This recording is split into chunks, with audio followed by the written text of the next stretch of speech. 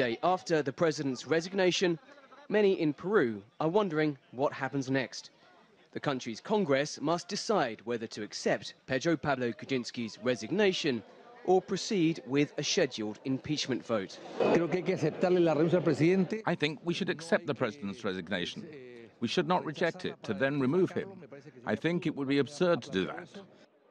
While many back accepting the resignation to ensure a smooth transition of power, other parties are calling for Kuczynski to be forced out for alleged corruption in his ties to disgraced Brazilian construction giant Odebrecht.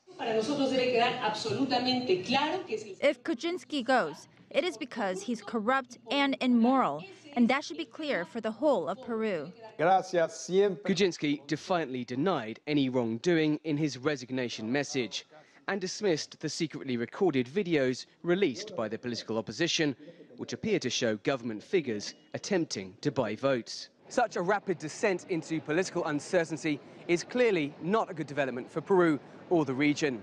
The encouraging news is that as the country emerges from the crisis, the economic outlook should improve. Many questions remain, however, about the immediate impact. Martin Vizcarra, the first vice president, is likely to take over, preventing the need for fresh elections. But some analysts don't see the new government as a long-term option.